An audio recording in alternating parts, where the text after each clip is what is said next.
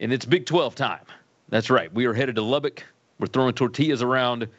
We are expected to have 16-mile-per-hour winds with gusts up to 30 when the Baylor Bears visit the Texas Tech Red Raiders at 4 p.m. Eastern Time on ESPN2. And the current line has Texas Tech favored by 6.5 here. Baylor plus 200 on the money line if you think the Bears win outright. Total of 55.5 at BetUS. And that gives us an implied score of 31 to 24.5. Kyle, let's start with you. We got strength on strength here. We got a good Texas Tech offense against a pretty good Baylor defense. But all the staff changes and all the personnel changes didn't fix that Baylor offense. What are you seeing here? I mean, you mentioned it briefly, but I think the weather report is the key here in this one. 21 miles per hour winds, what I'm seeing from National Weather Service, 30 miles per hour wind gusts, 50% chance of rain.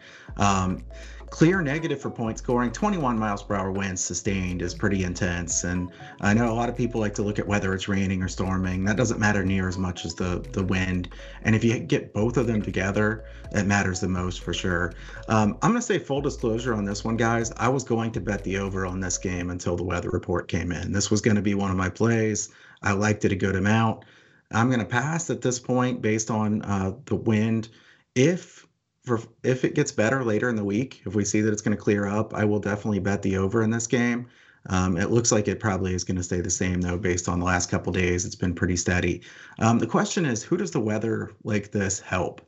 I mean, I'm not really sure the answer to this question. I think Texas Tech has the better run game, but also the worst run defense. Brooks, I think he should be able to do some work in a game like this. I think he's underrated by most people. Baylor giving up a lot of explosive runs. He's definitely the type of guy that can do that. Both teams are top 15 in the country in tempo. So I know some people are going to bet the under even at 55.5 with the wind. I don't think I like under 55.5 enough just because it's going to be played so fast. So I think both teams could get explosives on the ground. 55.5 is really low for Baylor Texas Tech total. Slight lean to Texas Tech here for me because I think they can have success in the run game. I do kind of hate laying points, though, with Baron Morton. He's been pretty inconsistent, so just a lean for me. Yeah, the Red Raiders won and covered last year, 39-14. Baylor has won 4 of the last 6 straight up. They are only 2-4 against the spread in those games, though. Baylor is 1-5 against the spread in their last 6 as a road dog. Tech is 8-5-1 against the spread as a home favorite under Joey McGuire. My 5 factors plus talent rating, has a huge gap here. I've got Tech number 30, Baylor number 66, which tells me that Texas Tech is just a significantly more efficient overall team than the Bears, from what I'm seeing, especially since they got healthier around game 3 or so. Parker, I'm leaning Tech here. I know Kyle talked about the weather, talked about Texas Tech having the better running game, but the worst running defense. I think they've just been playing significantly better. I'm curious which way your numbers are pointing on this one. Yeah, this is going to be a situation where, that sign can't stop me because I can't read about the weather. I'm just going to ignore that completely because I really do think the gap between these two teams is so substantial. And the situation for Baylor is one of free fall. After blowing a late lead to Colorado and losing in overtime, they've lost 3 straight. If they were going to pick themselves up off the mat and fight for Dave Aranda, it was going to be in the second half of that BYU game where they continued to shoot themselves in the foot and did not take multiple opportunities to turn the game around and come back and win. And then against Iowa State, that game was a 1-score game at halftime. Baylor gives up 10 points in the fourth quarter, puts up 0, and just completely gets run off there in Iowa State's kind of classic vice grip standards. And I really think that, off the bye, Baylor's kind of asking themselves what they're going to be doing. They're 2-4 this season. They have a tough schedule remaining. Where are those 4 wins for bowl eligibility going to come from? They've got Tech rival TCU, feisty Houston defense, a Kansas team that's better than their metrics, plus West Virginia and Oklahoma State, which are far from sure things. This schedule is not super favorable, and there are no obvious wins left on their schedule. I think on the road in Lubbock, bad weather, it's going to come down to the rushing game,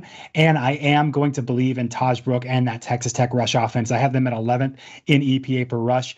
Baylor's defense is 73rd. On the other side of the ball, Baylor is 111th in rushing efficiency on offense. Texas Tech's defense is 14th. I think Texas Tech far outclasses Baylor's. I know that this is a rivalry game. I know things can get weird in weather and in Lubbock. I think the motivation gap, I think the situational gap, and I think the efficiency gap is so large that I'm going to ride with the Red Raiders here. Let's go ahead and lock it in then. I can't disagree with it. I mean, Texas Tech minus 6.5. Parker is locking that thing in, and I get it. I 100% get it because Baylor, I mean, their offense, I can't figure anything out with this Baylor team. They brought in Spavital as the offensive coordinator. It has not clicked. They didn't. The big transfer they brought in from Toledo is not even playing now. I mean, it's just a. But it's even a bit of a if I may, Gary, you're telling me, okay, I've got Sawyer Robinson, who's a fine quarterback. He's fine. Yeah. I've got Monterey Baldwin, who's one of the fastest dudes in college football. I've got Richard Reese, who was all freshman of the year a couple of years ago, and you've got the infrastructure that Jeff Grimes built at the offensive line. Like they should be better than 78th or whatever I have them there. Like it's just not clicking, and the inefficiency, it looks like they just really have not been able to tighten up the bolts. I agree. I think like a Spavital offense with those pieces should be fine, and we have yet to see that at all. There's some bigger forces going on, I believe. Yeah, I think you were on to it there. So Parker locking in Texas Tech minus 6.5. Let me go and tell you, if you enjoy this show, if you want to help us out, you can do that by liking the video. That little thumbs up button down there, you click that thumbs up. That's going to help us out tremendously. Tell your friends about the show. Hit that hit subscribe if you haven't done that already. You should have done that a long time ago. But hit the notification bell so that way you know when we go live. It's every Tuesday and Wednesday, 1 p.m. Eastern Time. And, of course, now every Saturday at 11 a.m. Eastern Time, Jeff Nadeau and Doug Kazarian will be here with you.